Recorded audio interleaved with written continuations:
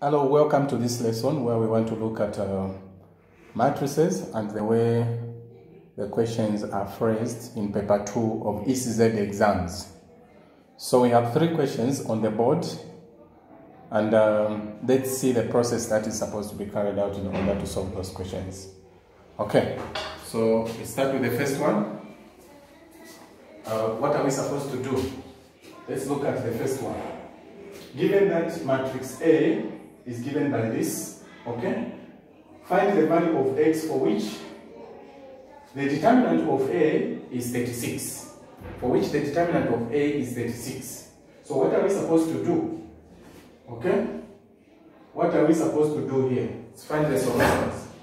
So the first thing that we're supposed to do is to carry out the process, okay? To carry out the process of us finding the determinant. How do we find the determinant? You know that to find the determinant, we find the product of these elements in the major diagonal. The product, I mean, you multiply 3 by 6. What do you get? 3 by 6 minus the product of the elements in the minor diagonal, which is going to be what? 2 multiplied by x. This must give us what?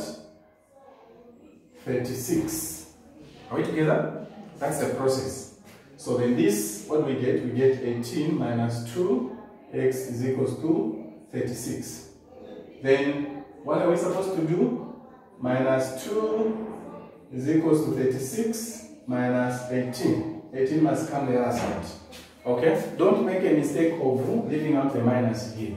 So minus 2, x is equals to 18 here.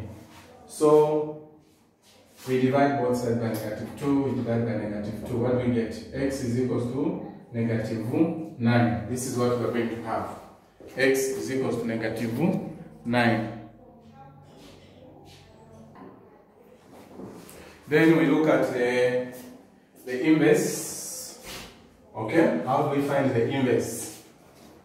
How do we find the inverse of the same question? How do we find the inverse? So for the inverse of A, it's equals to 1 over the determinant multiplied by the adjoint of this matrix. So what are we supposed to do? 1 over 36, which is the determinant, multiplied by the adjoint. What is the adjoint? What we said is that these two elements in the major diagonal, okay, these ones, they need to swap positions. So you're going to have 3 here and 6 here. Then remember that this is the negative 9 here now. This is negative 9, which is the value of x. So after you have found the value of x here, these two elements in the minor or trailing diagonal, they are supposed to change, they will change their signs. So meaning this one will be negative, this one will be positive. We can leave it at this point. Don't bother yourself to divide, to simplify. You can leave it here. You will still get the same number of marks. So, having done this, we need to proceed and look at the other question. We need to proceed and look at the other question, which is the second one. Find the value of P if the determinant is negative 2. So we carry out the same process. We carry out the same process here. So we are going to say 7 multiplied by 5P minus 9 multiplied by 4P. This must give us negative 2. Are we together? So here we get 35P minus 36P is equals to negative 2. When you subtract here, what do you get? Remember, we are subtracting a bigger number from a smaller number. So this is going to give us negative P. Negative 2 this side. Negative P here, which is the same as negative 1P. So we divide here by negative 1, we divide by negative 1. So P is equals to 2. That is the value of P. That is the value of P. So we now look at the inverse. What is our inverse? So if this is the value of P, then this matrix is the same as 7, 9, and this part you multiply 4 multiplied by 2, which is our P. Then it is 8, 5 multiplied by 2, then it is 10. This is our matrix. So to find the inverse, we are going to say 1 over the determinant, which is what? Negative 2. Here we write the adjoint. Remember I said this one and this one, they will swap. So 10 will be here, 7 will be this one. Then these 2, what is it? What will happen? These 2 will change their signs. The other 2, they will change their signs. Alright, so we're going to have negative 8 and negative 9. This is what is going to be our answer. Alright, so we go to the last one. We go to the last one. Given that matrix A is this, matrix B is this one, find the value of y for which these two matrices have the same determinant. A and B, they have the same determinant. Okay? And we want to find the value of y. Okay? So we can find the determinant of this one and then use it to find y, because we are told their determinant are the same. So we can find the determinant of this matrix. The determinant of this matrix is 2 multiplied by 4 minus 1 multiplied by negative 5. This is going to give us 8 minus negative 5. And this is going to give us 8 plus 5. What do we get? 13. This is what we are going to get as our determinant. Okay? This is what we are going to get as the determinant of A. But we are told that the two matrices have the same determinant. So we can conclude that even this one, it is what? It is the determinant is 13. So now we can use 13 to find the value of y.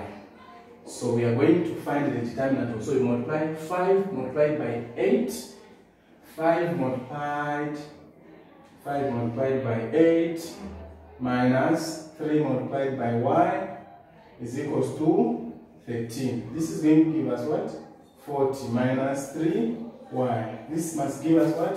13. So here we have minus 3y. This is equals to 13 minus 40. Minus 40. Okay?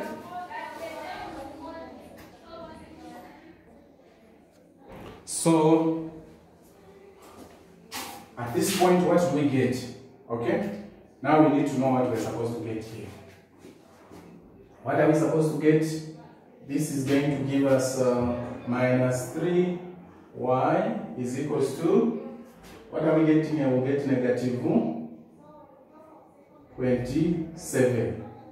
We're going to get negative 27. So then we go on. We divide both sides by negative 3. You divide both sides by negative 3. So our y is equals to positive 9. Okay? Our y is equals to positive 9. So you can put 9 here and try to work out the determinant to see if you are going to get 13.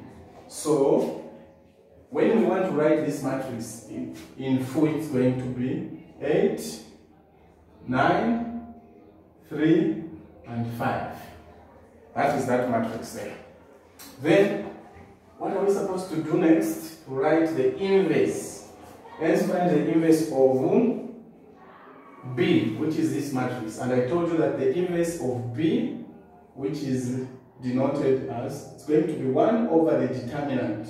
What determinant did we find? We found 13. In open brackets. What did I say? These two are supposed to change position. So you have 5, then 8 here. These ones, they will change their signs. Minus 3, minus 9. This is the inverse here. This one is the inverse. So this was to summarize and show you how the questions are phrased in paper 2. Okay?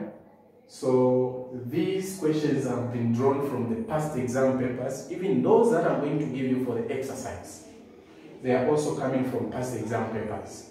I hope you have managed to follow the lesson and you are going to answer the questions in the exercise correctly. So that is the idea. Otherwise, thank you very much. Now let me give you an exercise. Okay? Let me give you an exercise. Let me give you an exercise. So we're supposed to do A here.